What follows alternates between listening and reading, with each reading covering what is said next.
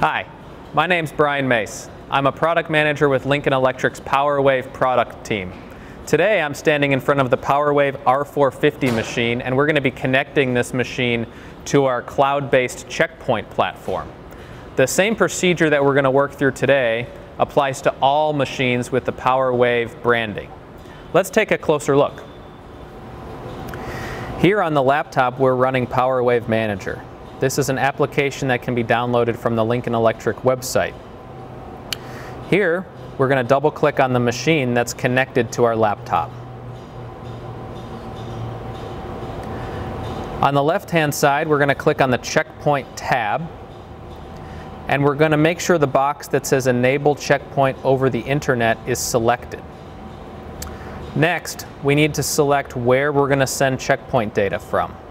Either the rear Ethernet port, front Ethernet port, or if your machine has Wi-Fi capability, you can set it out over Wi-Fi.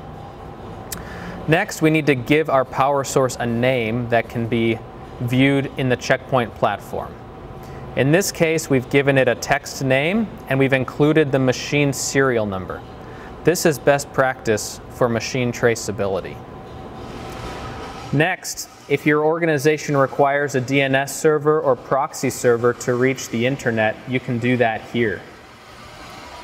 We need to make sure we click the button that says Apply Settings to save everything.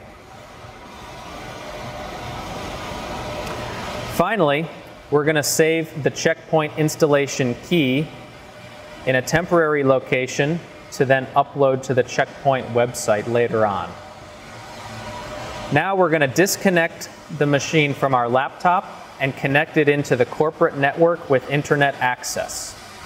Let's switch over to our internet browser and navigate to checkpoint.lincolnelectric.com to finish the configuration.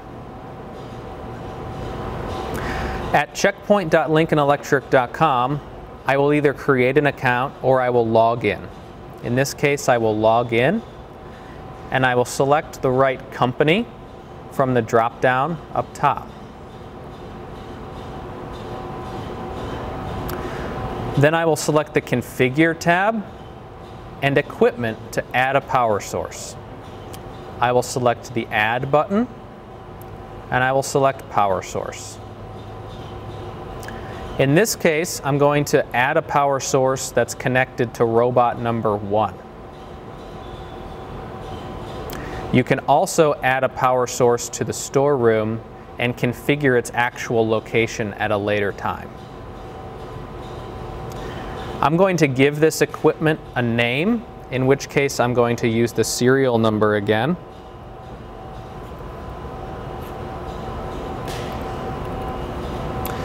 And I will upload the registration file that we saved from Powerwave Manager earlier.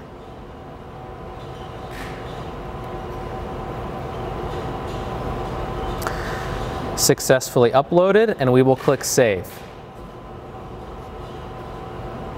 And now we have added our power source.